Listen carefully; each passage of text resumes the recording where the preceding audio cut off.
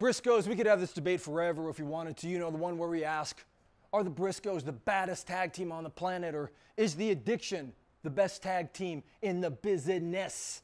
Or is SoCal better than Sandy Fork, which of course we know hands down it is. It is. Or you know what, you guys could go up to that ostrich farm in Delaware and cut one of those promos on us. You know, those real raw, edgy ones you like, where maybe you're standing in front of a flatbed truck and one of you has a shovel in his hand and there's a firearm on the ground for no reason at all, and various pheasants are pacing back and forth, and you can yell at us and you can swear, and you get those crazy eyes, Jay. When you get those crazy eyes, we could do all those things.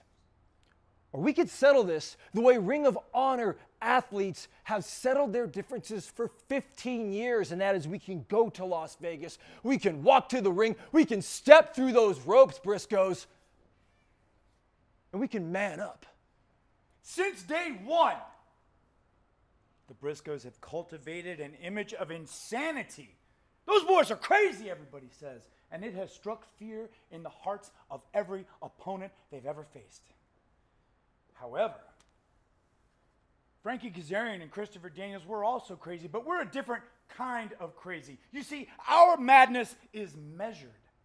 Our mania is laser focused on the goals that we set in front of us. And I'm not talking about the World Tag Team Championships. No, that's not the goal. That's the prize. It's the prize we desire, the prize that we really, really want. But the goal, Briscoes, is to rid Ring of Honor of the problems like the craziness that is the Briscoe brothers.